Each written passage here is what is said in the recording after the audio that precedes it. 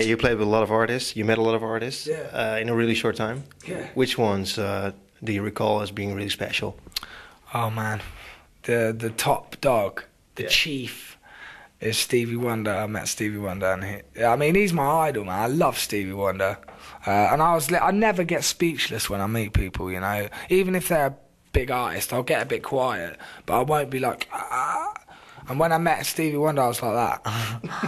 I was like, "You're Stevie Wonder," and he was like, "Yeah," and I was like, "You're a legend." I was like, "Oh, I was nearly in tears, man." I was like, get a grip. But yeah, he's probably, you know, I never thought I'd ever get to meet Stevie Wonder, so meeting him's like, and I met, I mean, I know Yusuf Islam, Cat Stevens quite well. Nice. Well, not quite well, but I've met him a few times, and I recorded some backing vocals for his new album and stuff, so that was cool. No way. Wow. Yeah, that was great. That's amazing. Yeah. Wow. Hey, another thing, I want to go back to the album. Love is Hard is one of your last songs on it. Yeah. I like the end of it. Great. Yeah. To elaborate on it a little. Yeah. I think, that was all about kind of, being true. You know, while I was away, seeing a lot of people, you know, cuddling and kissing down the street, and you kind of think, oh, is that just like a fickle kind of? You do see a lot of people like, yeah, we're in love, and then 2 weeks later it's over, and you're like, well, that wasn't love. You know, it kind of just made me really see. I was going through a hard time at the time, you know, being away and getting used to being away and going home and it not being lovey-dovey, and you got to work at it and make sure, you know, you let the other person know you're there for them, and it was all about that, really. Well, the end of the song is, if it wasn't easy, if it was easy, it wouldn't mean nothing. Yeah. That was kind of, it was weird because that was an ad-lib right at the end.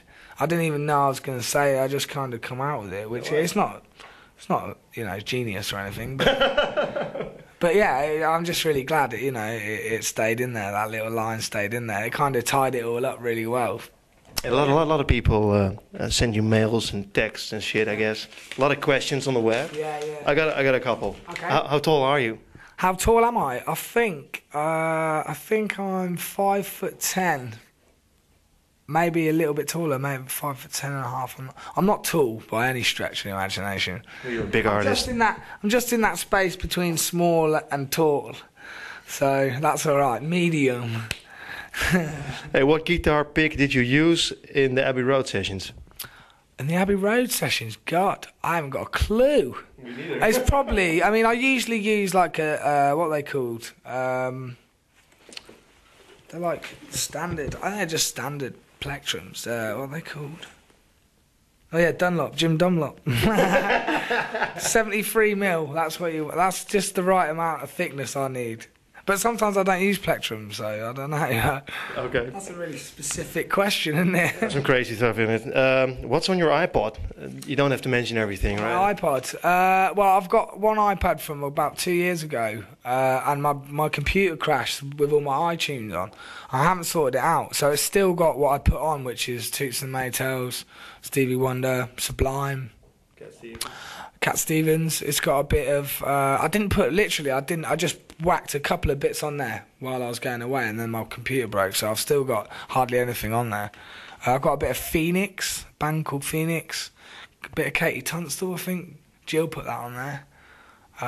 That's about it. There's not a lot, but my CD collection is massive at home. I've got so much good music at home. Is there a live album coming out? A live album? I'd love to do a live album. I did, in England, I did release a live album, a live footage with the album itself. But in the future, I'd definitely like to make a live DVD, definitely. Because your live rap is amazing. Yeah, it's all good at the moment. Yeah. I think, you know, with time, you just get better with time, and I've just wanted to wait till the right time to release something live that's going to be kick-ass, rather than, oh, I could have done better than that. You know, I just want to make sure it's spot on when I do a live album. Another thing, you were apparently busking in Newquay. Yeah. Is that true? Yeah. I used to go busking a lot. Yeah, busking was my way of kind of earning money, my way of like getting more confident, and yeah, it's a good laugh. Yeah, it's a good. It gives you a bit more thick skin. Yeah, it toughens you up, you know, because when you're out in the street, people are just like, you know, they either like it or they don't, you know. And I've been threatened before, like, if you don't shut up singing, mate. You know, I'm like, whatever, yeah, I was like, whatever. Would you do it again, just for the joke? Yeah, I mean, I had to do it not so long ago, on my birthday, actually. It was my birthday, and I was doing a radio tour, and they wanted me to go busking in Birmingham. Wee, seagulls. Yeah, I had to go busking in Birmingham on my birthday, and it was all for charity. I did it for charity, so that was cool as well. You know, it was good to actually go back to doing that. It just reminded me of where I've come from. And but did somebody recognize you, or did you grow a huge beard?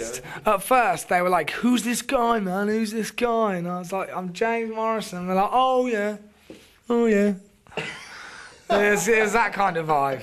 But did you attract a crowd? Or? Yeah, there was a big crowd. After about 20 minutes, yeah, there was a big crowd of people, and they're all really great, man. I mean, it's stuff like that just makes you feel like, you know, it's not none of the media working you. It's just your songs doing the job, you know, and that's what I've always wanted to do. I've always wanted my songs and the music to be the thing that gets you out there, rather than just, oh, there's someone famous in the street pretending that they're a real artist or whatever. I just hate all that stuff. So, you know, I did it. I used to do that when I was young, so it was like second nature to me, which was really cool. Cool. Hey, another weird question. Did you used to wear glasses? Do I what? I do wear glasses, yeah, I do wear glasses. Yeah, I'm blind as a bat. Yeah, I'm short-sighted really bad, actually. I didn't notice until I was about 11. And then I got some... I just thought everyone had to get up to the front of the class and look at the book. Yeah, for years it just didn't even click. And they're like, maybe you need glasses, James. And I was like, oh yeah. And I checked them out. I was like, wow, I can see. Yeah, but I lose them all the time. I mean, I've probably bought about 30 pairs of glasses in the last 4 years. It's ridiculous how many pairs of glasses I go through. But I don't like wearing them. I feel like a geek in them. You know, an operation, laser your eyes, or nah. I mean, I know people who've done it. I've got a friend whose dad who did it, and he went the other way. He was short-sighted, so he couldn't see, you know, far away. Yeah. But then they did it so that he couldn't see close up, and he was like, what? So yeah, so they ruined his eyes, man. I was like, nah, I'd rather just wear glasses, you know. That can only happen in Britain, probably. Yeah. No social security. Laser place. Yeah, we'll do it, mate. £5. Yeah. £5. Hey, another thing, I was watching the making of the video of Broken Strings on the web, and the last part was just you laughing your ass off. Oh, yeah.